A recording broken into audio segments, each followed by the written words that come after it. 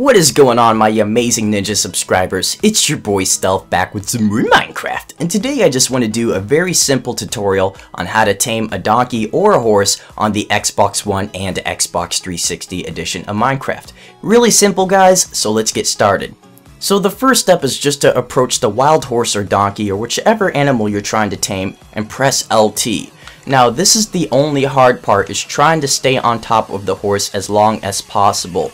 It might take a couple of attempts, guys, but don't get discouraged. It's going to happen, but you have to get right back on and keep riding the horse until it enters love mode.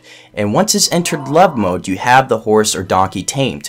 And that's it, guys. That's all there is to it. Now the next step is just to put the saddle on top so you can obviously steer the horse or donkey or mule, whatever you're trying to do. Make sure you have a saddle and make sure you have a lead so when you do have it tamed, the horse or donkey doesn't run away from you. And that's all there is to it, guys. Just make sure you have a saddle, a lead, and just make sure you have a lot of motivation. Don't get discouraged if it fails a couple of times. It took me a couple of seconds just to get the horse tamed.